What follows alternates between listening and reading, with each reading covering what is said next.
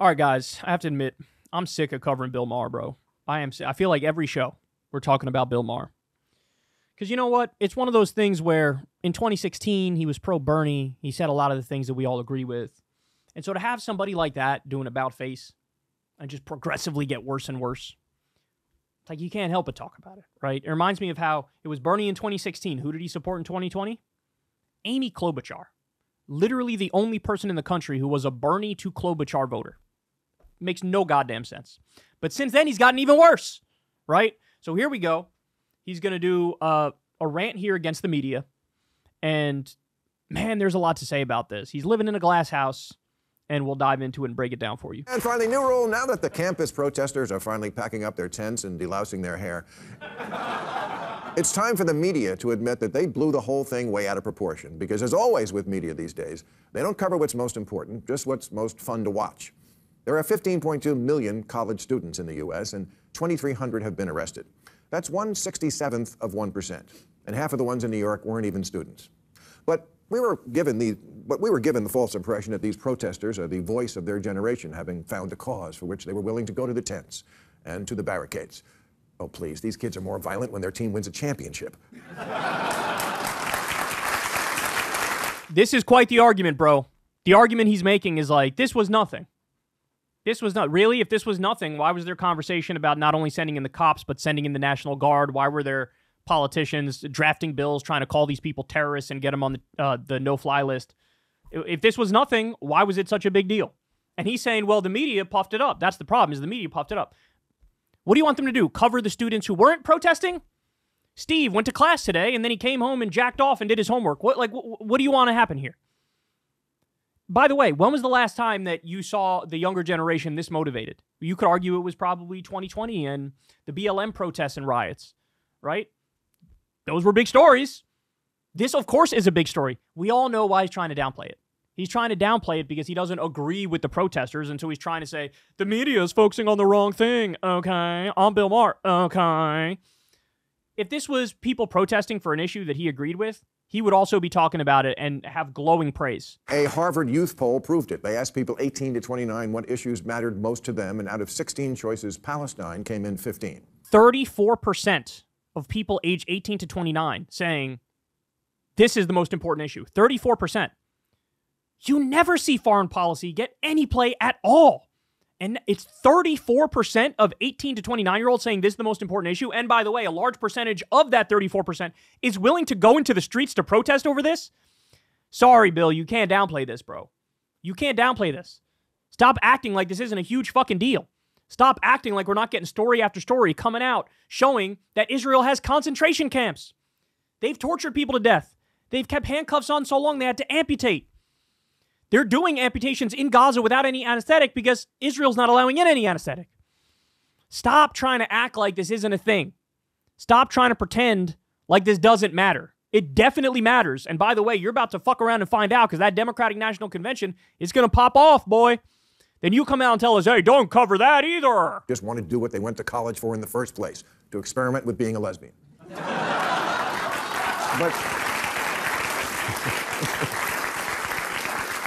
But when these kids chant, the whole world is watching, they're right.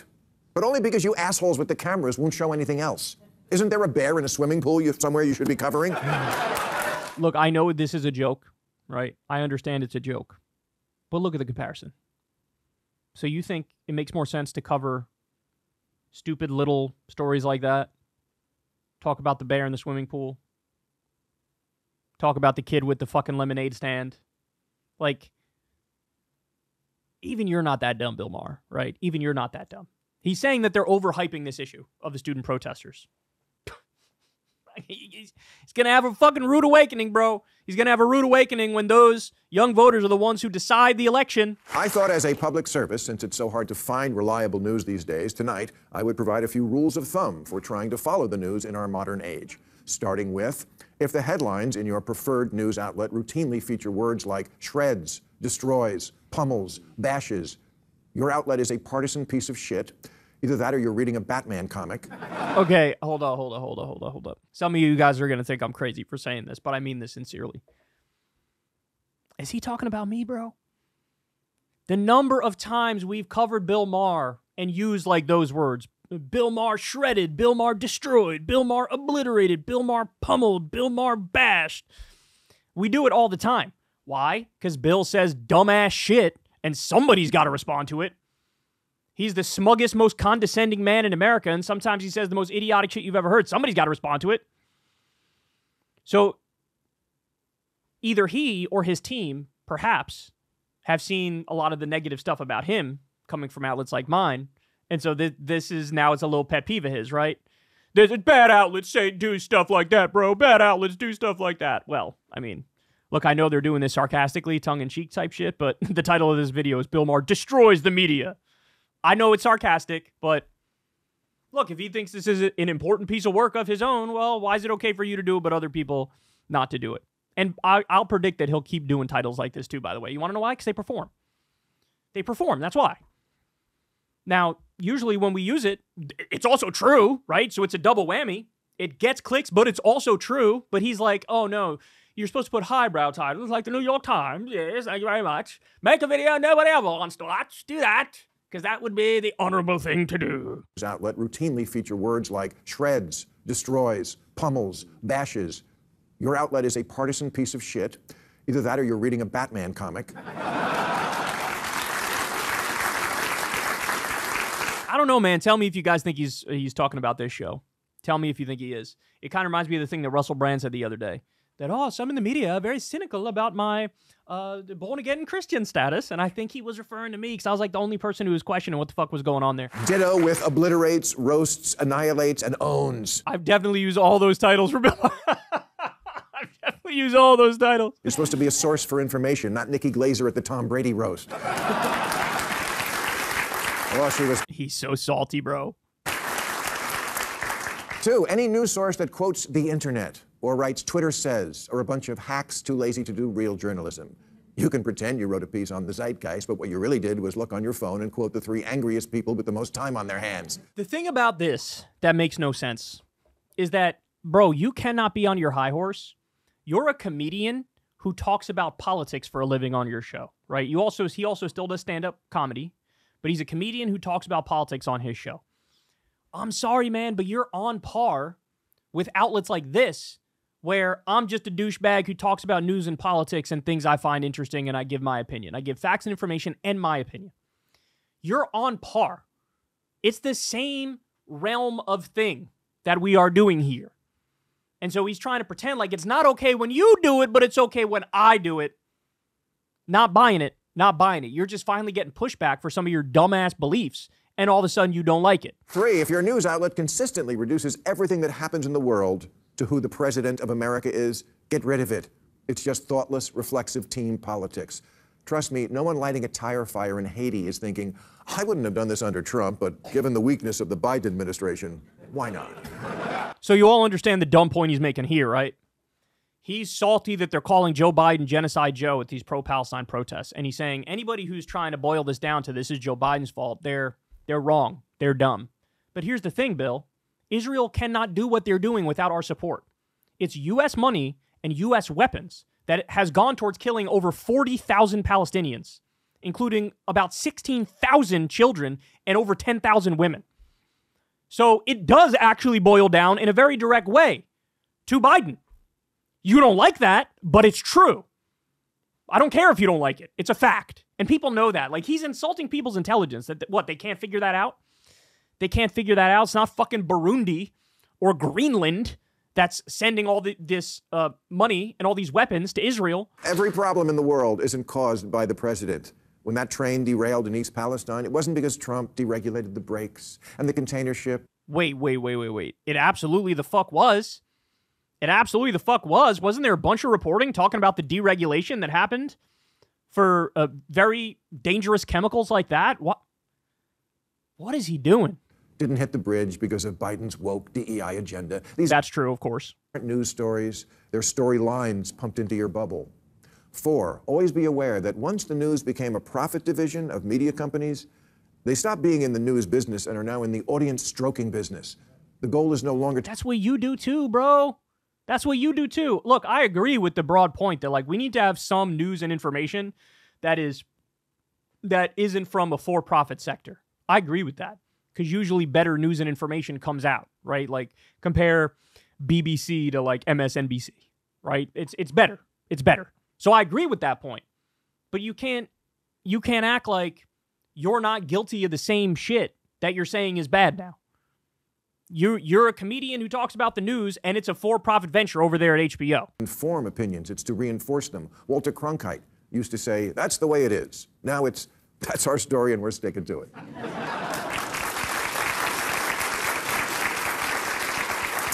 Narrative first, whole story never. That is totally Bill Maher. He's all about the fucking narrative. He square pegs, round hole. Let me try that again. He square peg, round holes shit all the time.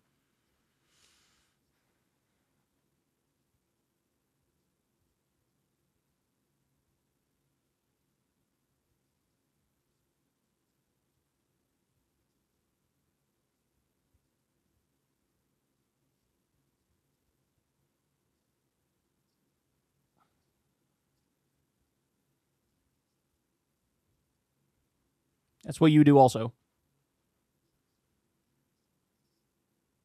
Oh, Bill, you're such a badass, bro. You put your middle fingers up, bro. You're such a badass. Why don't you tell us 14 more times about how you smoke weed and like sex? Aren't you 60?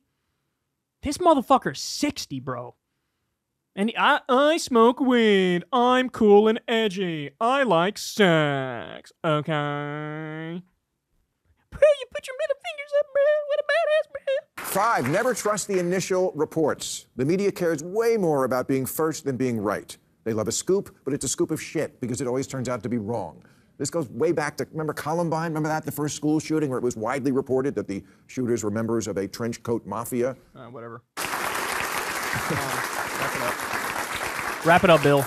You have to care about the truth. The media doesn't care about it because they know... The guy who's been defending Israel committing a genocide wants you to care about the truth. What is there to say in response to that? I don't need to say anything in response to that. That speaks for itself.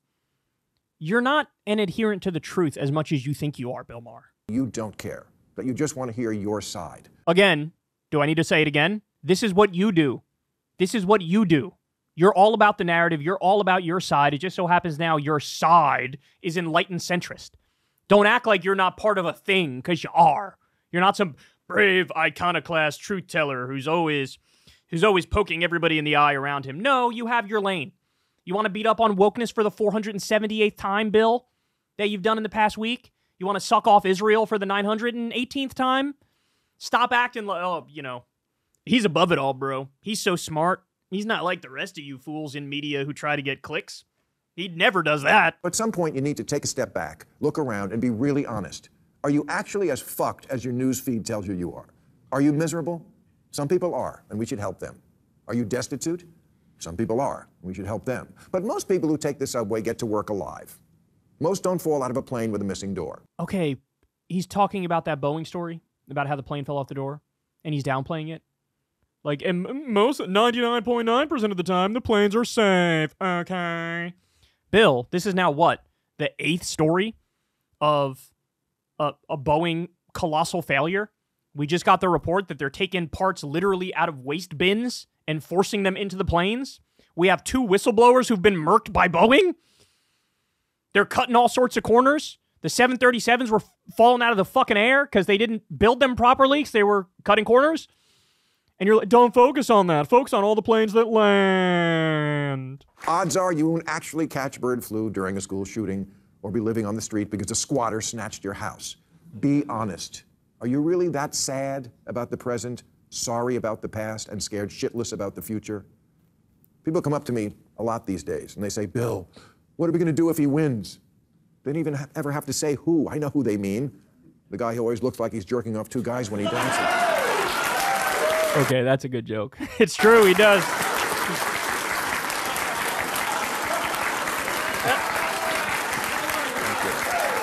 Thank you. Fan favorite. Well, you know what? I don't know what we'll do if he wins, but my guess is we'll keep on living. Trump could absolutely blow up the world on day 1 of term 2. He's a dangerous, erratic, insane, awful person, and I'd love to help him get not elected. But he didn't actually start World War III last time, or nuke a hurricane, or trade Puerto Rico. This is Bill's enlightenment moment, right? Oh, yeah. Let's not be alarmist about anything ever. Well, Bill, tell us your thoughts on climate change again. You're alarmist about that. Why are you alarmist about that in that instance? Because it's true. The facts say we're in real shit here. So maybe sometimes alarmism is the proper response. I got another one for you where alarmism makes sense. A fucking genocide going on right under our noses. God, I hate his fake highfalutin bullshit, man. His enlightened centrist tap dance is so fucking tired and dull and boring and horrible. I think we got enough. So he also went on CBS. By the way, I might get hit on copyright for this, so hook a brother up with a subscription to the YouTube channel, and also hook me up with Patreon support, because these are the risk-taking ones where it's like this video could get jacked at any minute. But anyway, so he goes on. This is a terrible picture of Bill.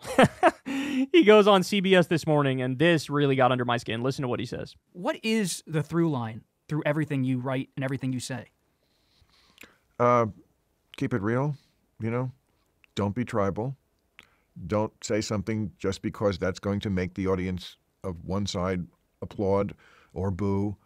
Practical solutions as opposed to ideological. And don't pull a punch. We had a great show. The 68-year-old Maher has been swinging at targets high and low his entire career, taking his own share of knocks along the way. But he still gladly courts controversy. The right response to speech you don't like is more speech, not the lazy, cowardly response of canceling people.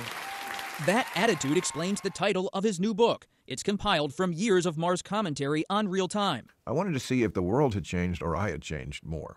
I was excavating, reading over all these editorials from years and years and years.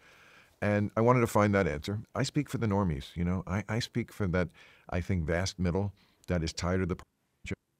I don't want to hate half the country, and I don't hate half the country. All right, that pissed me off. The idea that Bill Maher speaks for the normies, nothing has ever been less true.